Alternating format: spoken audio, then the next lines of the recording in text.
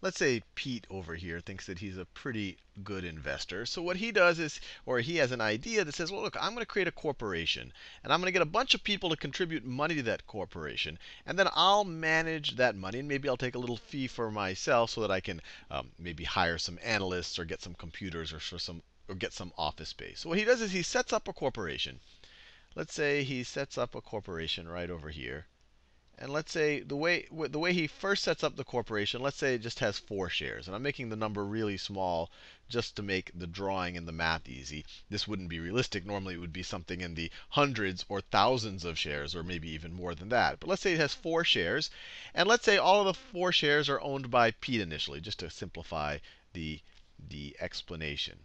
And he puts in $400 into this corporation. So another way to think about it, in exchange for him putting $400 into this corporation, he gets 4 shares, or each share is worth $100. Each of these shares right over here. And so what he does is he registers this corporation, and I'm talking about a US specific case, but there's similar types of organizations in other countries. He registers this organization right over here with the US SEC, Securities and Exchange Commission, and he also registers himself with the SEC. Or even better, he registers a management company that he runs with the SEC. So let's call it Pete Inc. is a corporation he starts off that he also registers with the SEC. And when he registers with the SEC, he tells them that, look, this company right over here, we're going to issue more shares for more people to contribute money. And I'm going to manage this money right over here. And I'm just going to take a percentage of the total assets under management. Sometimes you'll see AUM used. That just means assets under management. That will go to Pete Inc. every year for figuring out the best place to invest this money.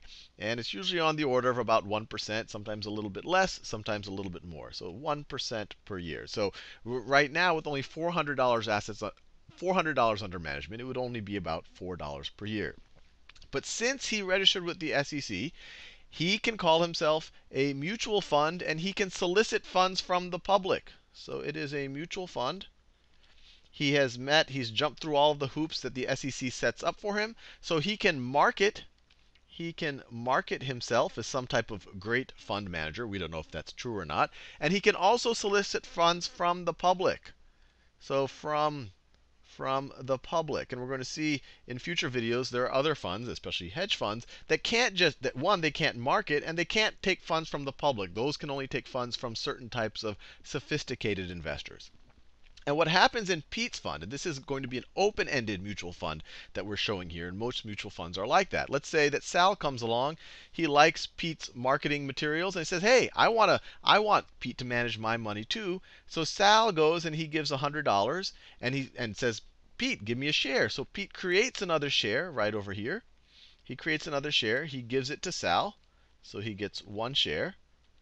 That's me. I get 1 share. And then in exchange, I gave $100 to the fund. So now the fund has $500. So this is another $100 right over here. And now Pete's annual fee is going to be 1% of this whole thing, or $5 a year.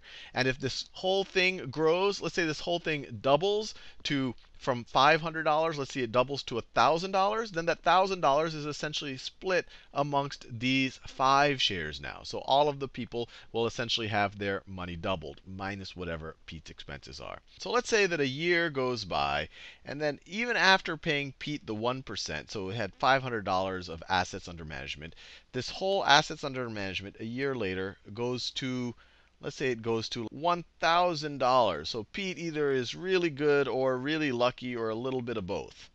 So it goes to $1,000. So let me draw it like this. So now it is at $1,000, and it still has the same 5 investors here.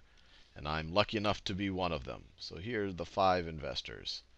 Let me draw the shares. So there's 1, 2, 3, 4, 5 shares.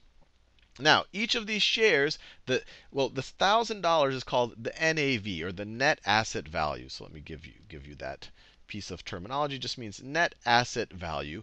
And so there's an NAV per share. The NAV per share right over here is $200. I just took the total NAV and I just divided it by the shares. And what's special about an open-ended mutual fund is at the close or at the end of every day, either new shares can be removed from the fund or it could be created for the fund. So in the first video, I showed how I wanted to buy into the fund, so I bought a share. And that increased the NAV, and it also increased the number of shares. He had to create a share for me to buy. He didn't sell me a share that already existed. So you can imagine after this type of a performance, more people would want to buy shares. So now they would have to buy in, to make things fair, at $200 per share, because that's the current NAV per share. So let's say that 5 more people want to buy in at $200 per share. So what Pete would do, or what this mutual fund, it's not Pete really, it's the corporation, it would create 5 new shares. So 1, 2, 3, 4, 5. If there was only 1 person that day, it would create 1 share that day. If there was 10 people that day, it would create 10 shares that day. And it could keep doing this. And the NAV of each of these are $200. So it gives these shares to each of these people. And they had to contribute $200. So essentially, it puts another $1,000 into the pool that Pete can now manage. And so now the total NAV for the fund is $2,000 now. And Pete will get his 1% management fee off of this entire $2,000. Now let's say that we fast forward a little bit.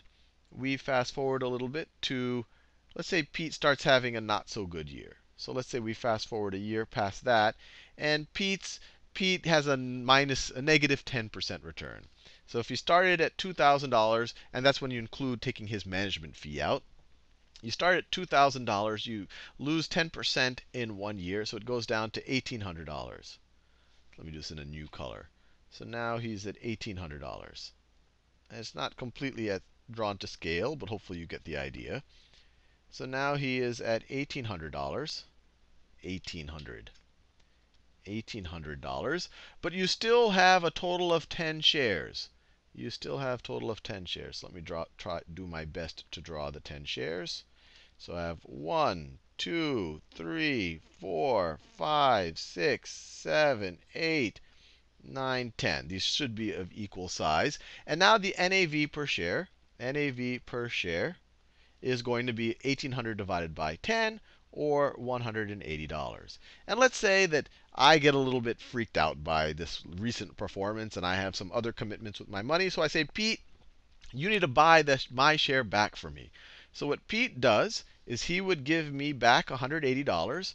So the total NAV would lose $180. So it would go down $180. So we would take this out of it. 1,800 minus 180 is 1,620. So now it is 1,620. And they would buy back a share from me. So they would cancel one of the shares. But notice the NAV per share does not change. By me redeeming my share, it does not change what happens to everyone else. Now you have 1,620 divided by 9 shares. That should still get you to be $180 per share, if I did my math right. So 1,800 divided by minus 180 gets you 1,620.